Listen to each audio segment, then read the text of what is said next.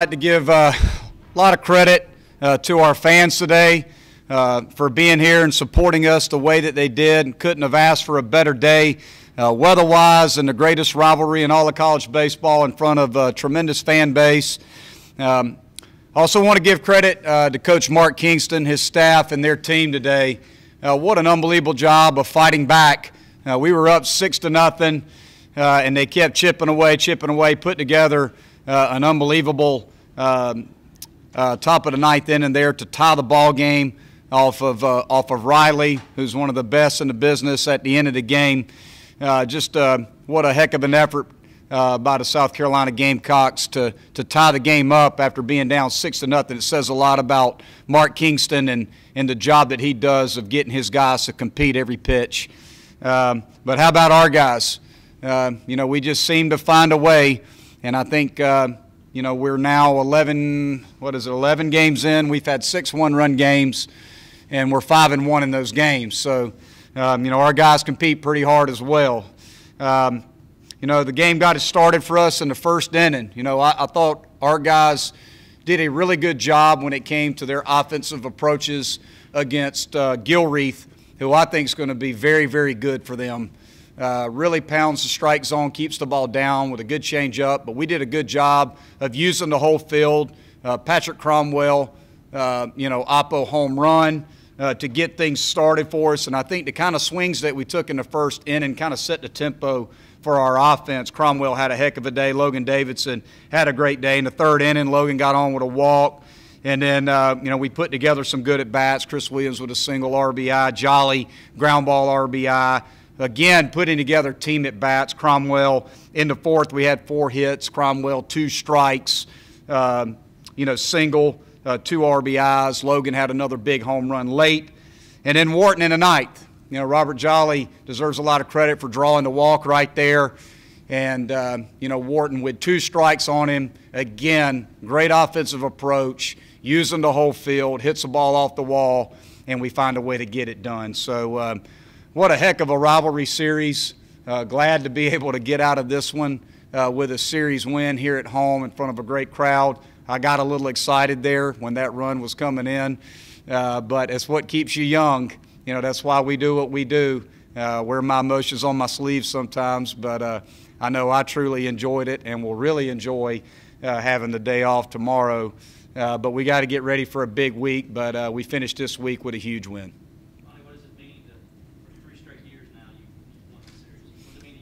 Well, something I'm obviously just personally very proud of, but I'm proud of our program.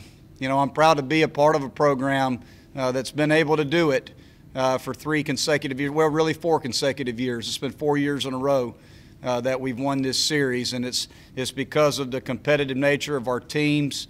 Playing team-oriented baseball. But this year in particular, you got to give Coach Kingston and his team a lot of credit, too. They made it. It was a hard-fought series, that's for sure. We're fortunate to come out with a series win. It's definitely a we thing here, but I'm proud of our players. I'm proud of our program and what we've been able to do in winning this series. For 4 years in a row and 3 since I've been here. It's been a lot of fun to be a part of. But again, we got to enjoy it for a short amount of time, and we got to move on. We got a long season ahead of us, and feel like we're on the right path. What did you think when you saw Jolly being waved in at third? Were you pretty confident he would make it home? Well, I knew he was going to make it because the ball passed the right fielder twice.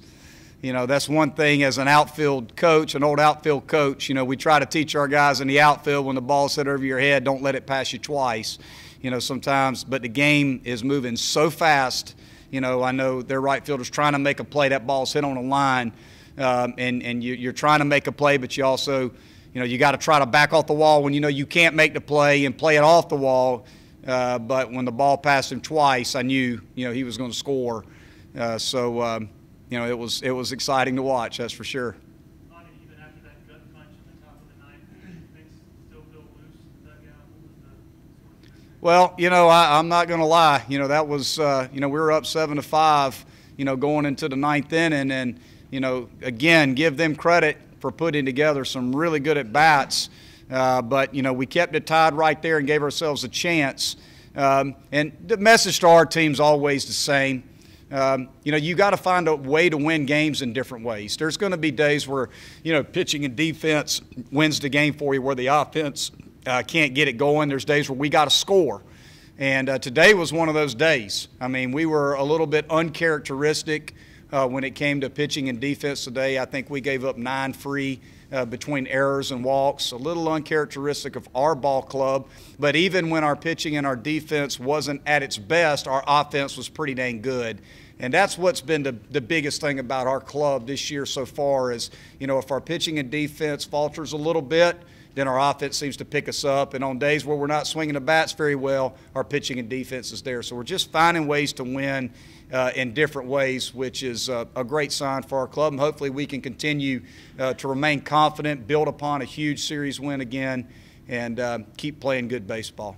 The way they fought back, did you kind of see it as almost a mirror image, a lot of what you've seen out of your club this season with the comebacks and the close wins? Well, I know our guys compete, and we preach and preach and preach, compete every pitch, and we just believe if the game's close, we're going to find a way to win it. But absolutely, I mean, we're up 6-0, and Hopkins hit the 3-run homer. That was when, for me as a coach, anytime you give up a big inning in a game, that's tough. As soon as you give up that big inning that they're 1 strike away, the tying run is in the hole at that point. So instead of it being 6-0, now if they get, 2 guys on base, they can tie the ball game. And the ball was jumping a little bit today. So, that's where, to me, you start getting a little bit concerned as a head coach. That's where you start to feel like we have got to put together some good at-bats. And I felt like you could see, the difference in the game is the back half of the game, their at-bats were better. First half of the game, our at-bats were better. We needed to find a way to score again later in the game and keep our foot on the gas pedal on offense, and we just couldn't do it. Fortunately for us, Logan hit that home run in the 6th inning to give us, another run, our 7th run. And then, at that point, they kept clawing away, and they tied the ball game up. But, the free 90 is valuable. It is valuable. And when Jolly walked, it gave us a chance. And that was the difference in the game. We gave Wharton one good swing and a 2-strike count, and he stayed on the baseball and drilled it off the wall.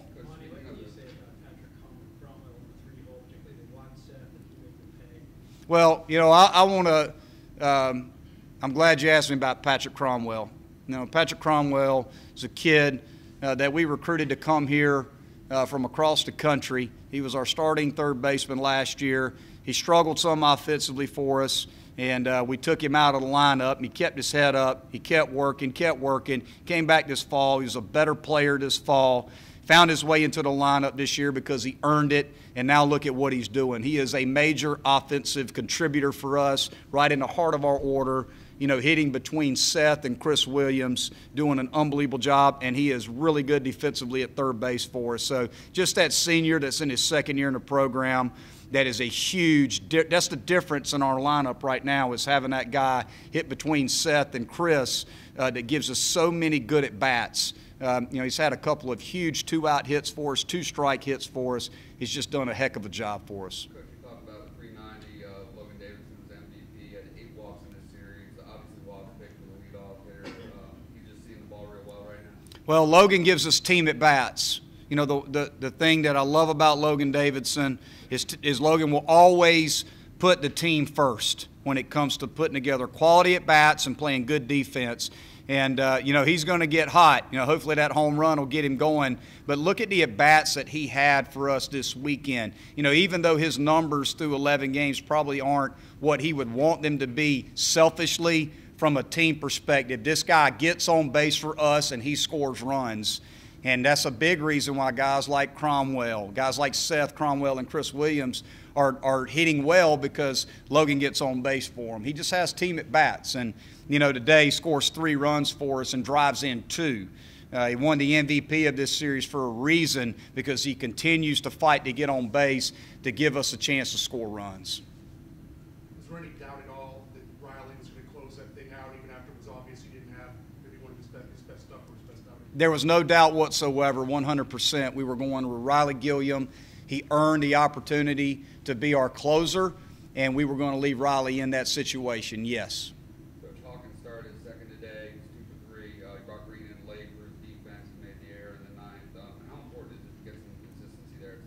Well, we need to develop some consistency there, and we've played, 3 different guys, at second base, and they're all capable of doing really good things for us, and they all kind of bring something different to the table. So really for me, it's just trying to find the right matchup. Hawk's got tremendous power. They were starting a left-handed pitcher. He sees left-handed pitching pretty well. Needs to continue to get reps at second base to get acclimated to that position because he's always played on the left side of the field. But Greeny's a plus defender. I know he didn't make a couple plays. He also turned a huge double play for us, and he made a nice play to hit the bag at second base to shot up on him that a lot of second basemen don't make. So we have to give Green some credit for some of the plays that he did make today, even though, a couple balls got away from him, which is not going to happen a lot with Jordan. And then Birdie's a really good player, too. We just got to try to find a consistent way to get those guys in the game and keep them sharp, and that's what we're trying to do, trying to play. Today, the mindset was to play offense early and then play defense late. Thank you, Coach. Yep.